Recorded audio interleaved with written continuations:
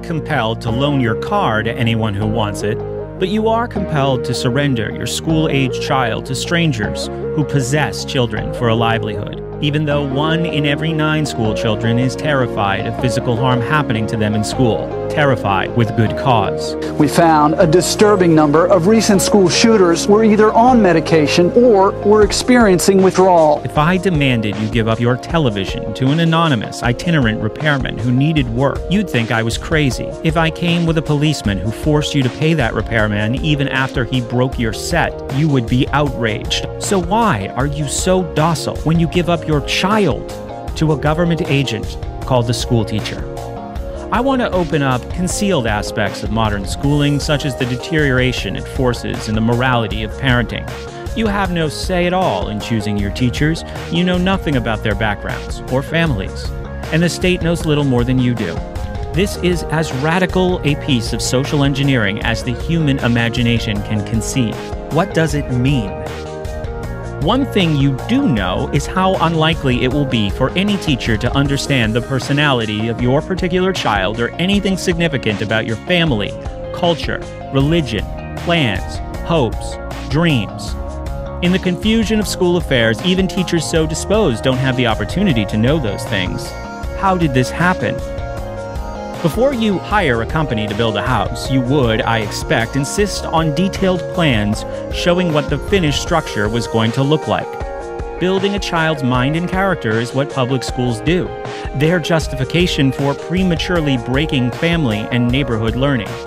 Where is the documentary evidence to prove this assumption that trained and certified professionals do it better than people who know and love them can? There isn't any. The cost in New York State for building a well-schooled child in the year 2000 is $200,000 per body when lost interest is calculated. That capital sum invested in the child's name over the past 12 years would have delivered $1 million to each kid as a nest egg to compensate for having no school. The original $200,000 is more than the average home in New York costs. You wouldn't build a home without some idea of what it would look like when finished, but you are compelled to let a core of perfect strangers tinker with your child's mind and personality without the foggiest idea what they want to do with it. Law courts and legislatures have totally absolved school people from liability. You can sue a doctor for malpractice, not a school teacher. Every home builder is accountable to customers years after the home is built, not school teachers though. You can't sue a priest, a minister, or rabbi either. That should be a clue. If you can't be guaranteed even minimal results by these institutions, not even physical safety, if you can't be guaranteed anything except that you'll be arrested if you fail to surrender your kid, just what does the public in public schools mean?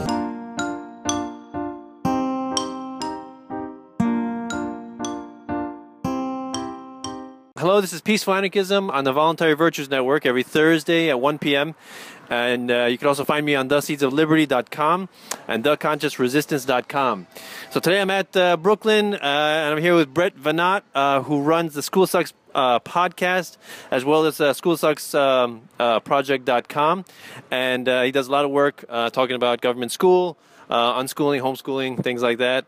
So gonna have a great conversation. Absolutely. Brett. Real education, I would add to that. That's what we try to focus on. In the beginning it was about school sucking, but now I think it's really more about what does education actually mean, and how can we deliver some of it through our platform. So that's what we work on today.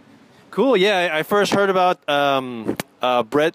Actually, I mean, I heard about it a while ago, but I discovered Jeff Till, and I interviewed him. He's an awesome guy. Wrote an awesome article. So I really, I love promoting homeschooling, unschooling, because I have a 5-year-old, 3-year-old, and we definitely plan on homeschooling, more like unschooling. And so I love to get different perspectives on how people are doing it, because I get asked so many times, what's a typical day? Are you the only one? Things like that. So do you find that kind of stuff? Do you get that? Yeah, and those seems like really hard questions to answer, don't they? Oh yeah, big time. And how have you done it? Well, I basically, that's why I'm developing these archive of people, because I can just direct them, like, look at these interviews, look at this person is doing it, this person, Dana Martin, there's a bunch of others. There's one woman who unschooled her kids in the 80s, when before even unschooling was a term, but like John Holt just discovered it, just named it, I guess. But yeah, so tell me about the history of your podcast and like how it's developed and evolved. Sure, yeah. I mean, just to jump off what you just said, I feel like it's really important. I need to be better organized about doing this, building a compendium of people's unschooling or alternative education experiences, even if they involve some school out of public school, like, oh, we tried sending our kids to Sudbury and here's how it worked.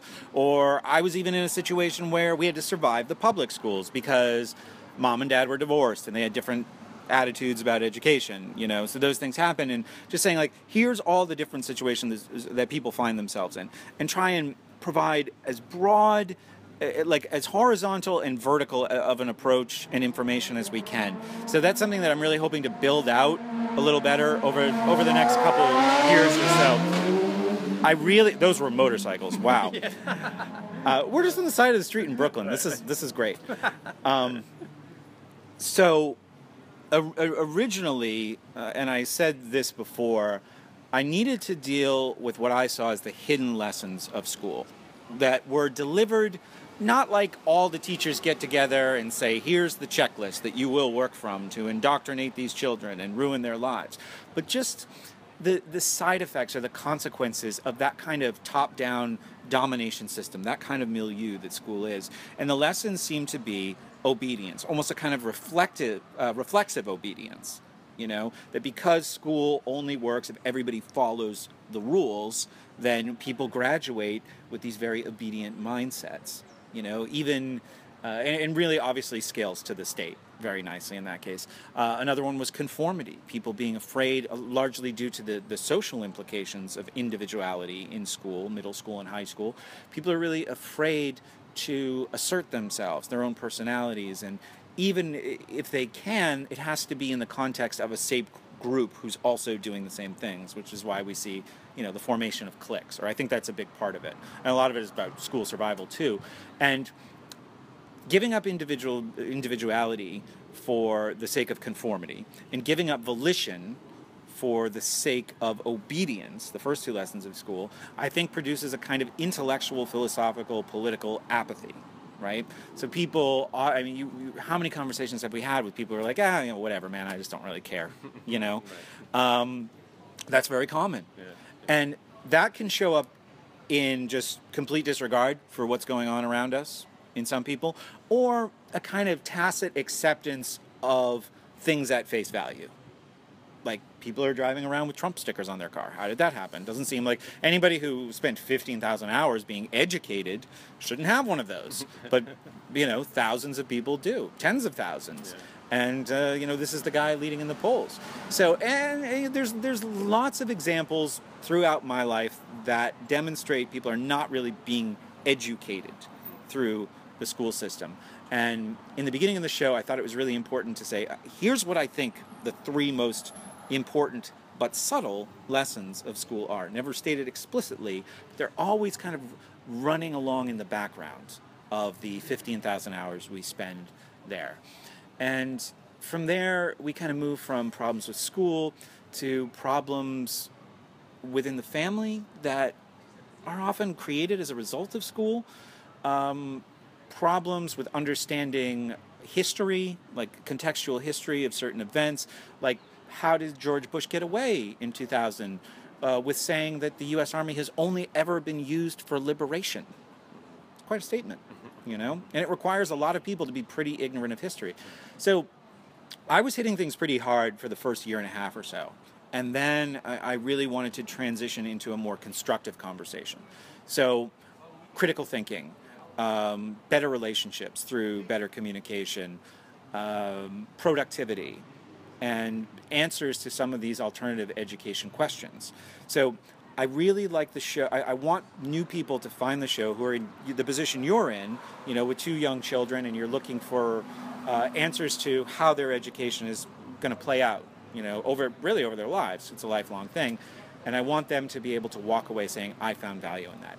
I think there's a place, for commiserating about the problems with school, but it's not what my show's about. And I would say it's been like 4 solid years of really trying to focus on the constructive side. And for a long time I said, if something has educational value, I'll do a show about it. But now I really kind of want to hone in on a series of more specific topics. You know, critical thinking, productivity, self-esteem, better communication.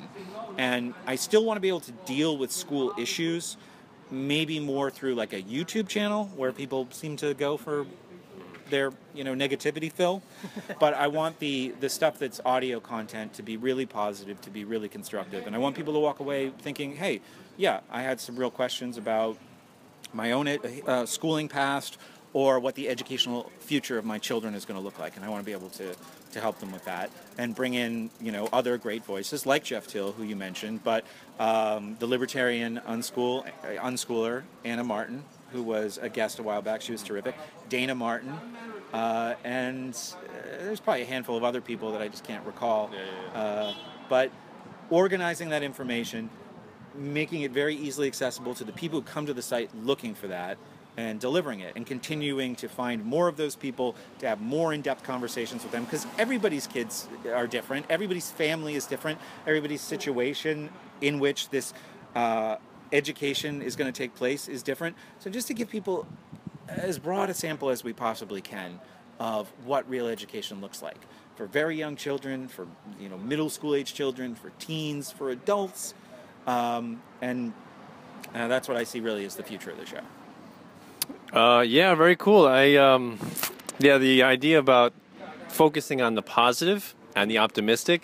You know, I realize, like, when people discover, they search, you know, government politics and laws and taxes, and it's such a negative thing to realize the violence in the system, and then it's so easy to, you know, hover over that and stay, you know, transfixed on that, you know, and the wars and the drone strikes and all that kind of stuff. And I have to constantly tell people that voluntarism is a peaceful philosophy. You know, it's about love, it's about compassion, right? It's about believing in each other rather than in political masters. And so, yeah, you're right. We have to focus on that, I think, if we want to make our philosophy attractive to others. You know? Absolutely. And you caught me at the right time, because I just finished with Jeffrey Tucker, so I'm all chewed it up with optimism right now. So I totally agree with what you're saying, and I think I used to say presenting this in a way that makes it look cool, but I just settle for making it look appealing. If you have something that is a powerful message that you want to attract new people to that message, to that philosophy, it has to look appealing, right? It has to look like you're having a good time within that, whatever that thing is. Yeah. So, you know, individual, like personal freedom, and that can include, you know, freedom from past traumatic events or emotional challenges or financial insecurity, and being able to showcase that. And I think that more authentic, self-directed education delivers more opportunities to do that. To say, hey, come look what we're doing, we're having fun. All that really matters is that you get it right for yourself, and then you can scale it from there, you know. Can you go into a little bit about your background? Like you said, you're a public school teacher. You were, All right, so I was a public school student for 12 years, which I think is qualification enough. Okay. I wanted to be a public school teacher. I went to school to get a certificate. I did a master's program that I wound up dropping out of. I student taught in public schools. I then went and I taught in what is nominally private schools, even though the state funds the presence of the children who are there, essentially. So a lot of the kids are in the custody of the state. So they're essentially public schools that are privately run. And after I quit that in 2006, I became a private tutor working in the greater Boston area. So I was able to see the public school environment and experience from a variety of different angles. I got to be shocked by all the things that had changed since I had been a student. I got to be shocked by all the things that were somehow exactly the same from the time when I was a student. And I felt like that was a more educational experience than actually working in the public schools as a teacher, is having one job in one place. Like, there's people who don't even have a different classroom over the 25, you know, they might see the cafeteria, their classroom, and the teacher's lounge. Wow. So I was kind of, it's interesting, I've never really thought about it like this before, but I was on this tour of the Massachusetts and New Hampshire public schools, you know, from all these different vantage points. Like, this is what it looks like for the student, this is what it's like for the teachers, this is what it's like for the parents, this is what it's like to sit in a meeting with a guidance counselor, this is what it's like to try and build a principal's enthusiasm about being able to boost SAT scores, and him telling you that I don't care about SAT scores, boost the state tests that they're making me give to the kids because that's what they use to measure the school. I would be happy to bring you in if you can get some of this heat off of me, you know, those kind of conversations. So lots of interesting angles and vantage points, and I did that for, gosh, really like 6 solid years, but then it kind of ran into a 7th year before I stopped taking new clients for tutoring to just basically pursue School Sucks full-time as a job. Wow. That's what I do now. Very cool, very cool. All right, yeah, you definitely have a great background to speak from, and yeah, I mean, I think people need to hear this message about homeschooling and unschooling because it's still viewed as the fringe thing. Although I see a lot more people are, you know, coming out of the woodwork, and you know, it's like there's Facebook groups, there's websites, there's, you know, the internet has been an amazing resource for people who want to learn more. And I'm just amazed at people who did it before there was the internet. You know, because even with the internet, people are afraid, right? Even still, you know, with all that information. Yeah, absolutely. It is growing, and I felt like I was talking more into a tin can 6 years ago, and now obviously there's a lot more email coming in, people sharing their stories. We were kind of riding the coattails of a couple other shows like Free Domain Radio and Free Talk Live in the beginning. So we were just like taking on a lot of their listeners, and they were saying, yeah, I agree with what you're saying. You're doing, it's like what the people I listen to say. So good for you for having the same message. But over time, we've established more of our own audience, and I've had a lot of people come to me with their, I've gotten a lot of guests that way too, like, oh, Brett, you know, I was unschooled, or I'm an unschooling parent, and I say, come on the show and share your story, or sometimes they just want to share it with me through email. But I feel like having the perspective of doing this now for over 6 years, that this is growing. And I've looked at some of the numbers, like, yes, homeschooling, and that can mean a lot of good things and a lot of bad things as an umbrella term, is on its way up just in the last 10 years. So that's encouraging. To get really, really pumped up about that growth, I'd want to know what people are doing. You know, if they don't think the schools are like conservative enough, or they don't think the schools are progressive enough, those would be things I had problems with. But I generally think that there is this realization, especially as we go further and further into the age of information, that what school is delivering by and large is not education. You know, it's indoctrination. Oh yeah. So I'm optimistic that people are waking up to that. So if you were to meet somebody who's on the fence about homeschooling, they've heard about it and they're not really sure about it, you know, if it's good for their child, what would you say to them as encouragement? I don't know. I'd have to know a lot about them before I would really say anything, you know? So I'd want to know what's important to them, what are their, what would be their issues, what causes them pain, what causes them concern, what would they say made them happy or satisfied in their own educational experience, do they have children, do they not have children, and I think to just, I don't really have any talking points that I would just deliver to any critic. Right. I would want to have as honest and thorough a conversation as possible with anybody that I was really committed to convincing, but I'd want to know what their issues, what's important to them, their fears, their concerns, before I approach that. If you could create a a fantasy person, and I could answer the question that way. But I think what's really important is that you're tailoring a message to whoever you're talking about.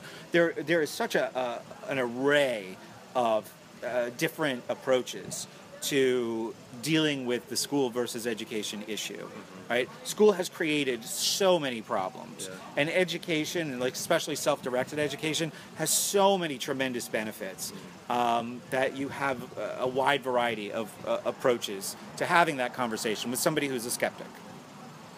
Yeah, definitely, and I've definitely encountered that a lot. My parents, my grandparents, done a lot to convince me. My sister is a speech language pathologist in a public school, so I definitely get a lot of criticism a lot of backlash, but you know what? We all do what we feel is the best for our kid. You know, I don't blame my parents for putting me to public school because I'm sure they did the best that they could, right, with what they thought. They, you know, I don't think parents are evil or malicious. They're like want to indoctrinate their kids. They're responding to the upbringing they got, and they think that let's just propagate the same. If you know, if I went through it, you have to go through it. You know, it's the appeal to antiquity. It's like if everyone's doing it, you do it. You know. Yeah, so. Absolutely. So, my answer was a cop-out. So you said your sister works in the system, right? Yeah. So it's interesting because now that's the answer that I go. Cause that's the most genuine answer I can give, but it's not an answer to your question. So now we have someone to work with, somebody who works inside the system, right? Okay. And it's interesting because I did an interview. The first interview I did when I got here yesterday was with a girl who just happened to be standing outside the We Are Change T-shirt vending station. And I asked her what she did, and she said she was a public school teacher. So I said, I'd like to talk to you. And we went off to like a quiet space, and we talked. And she told me what she liked about the job. She teaches middle school Spanish. And she said she really, really likes the interactions with the kids. She thinks the kids are great. That kind of blew my theory out of the water that kids in middle school are just like zombies, like, you know, in this darkness, dragging around these backpacks and filling out worksheets and hating life. And she said it's like a really positive and energizing experience for her to be able to interact with these kids. She knows she's having a positive difference. I said, that's all great. Tell me... And I just said to her, like, tell me something you don't like, basically. It kind of boiled down to that. Like, what's going on outside of your classroom? Like, your classroom sounds great. The environment you've created, that you and your students create together, that sounds terrific. Let's tour the rest of the school. And then it quickly got into, like, yeah, you know, I'm really kind of getting off easy when it comes to Common Core. That doesn't really affect me much.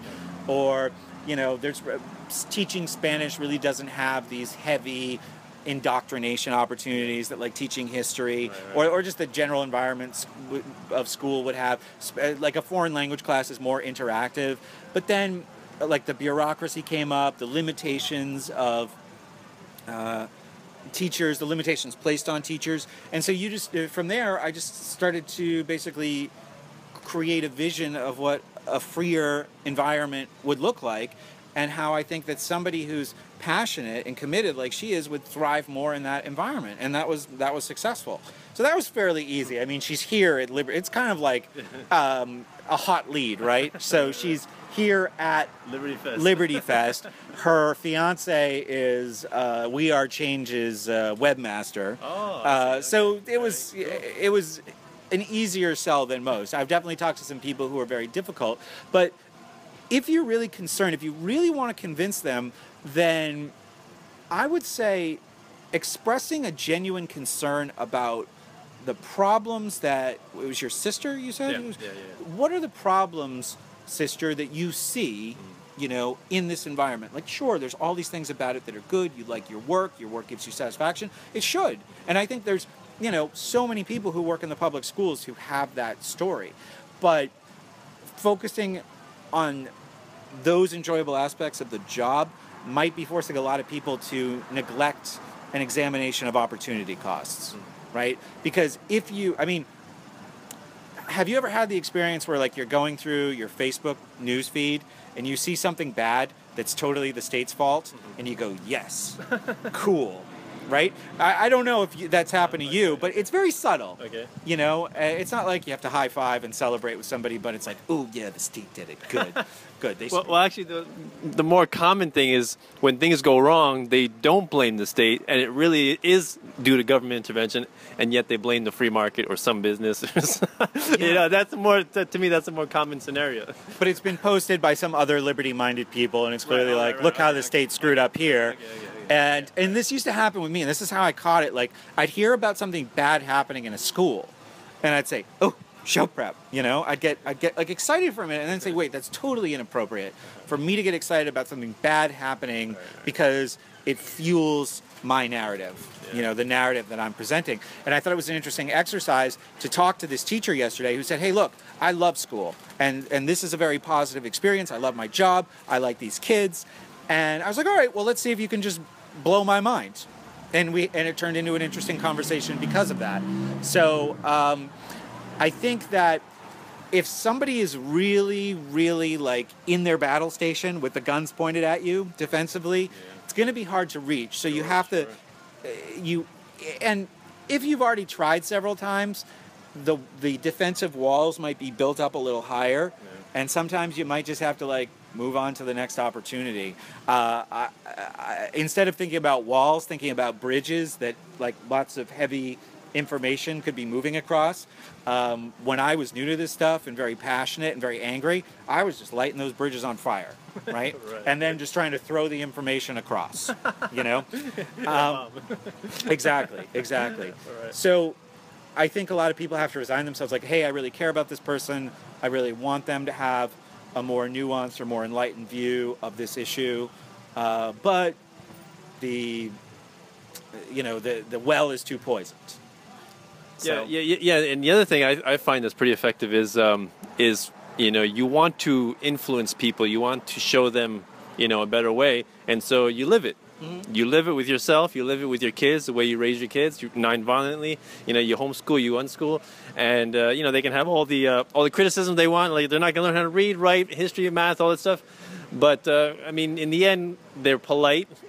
They have a conscience. They're moral. They're decent people. Most of the time, they're compassionate. And to me, that's what's really important in a human being. Is it really important that we don't learn science, math, biology? Like, what's more important in the end is kindness and compassion. That's right. The way I look at it. Absolutely, I totally agree.